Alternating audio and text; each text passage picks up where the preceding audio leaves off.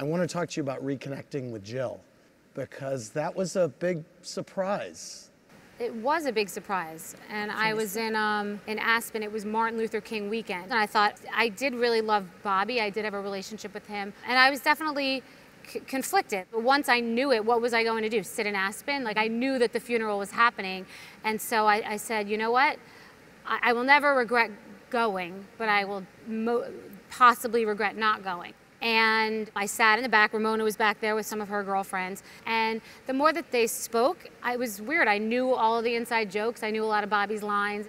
It just brought back so much for me because you can close things out. So when I was walking outside to go downstairs, Jill walked outside and she was like, Bobby loved you and I'm so glad you're here. And it was a hug and it was really, really nice. And then we went downstairs and I felt weird leaving. I wanted to see her again.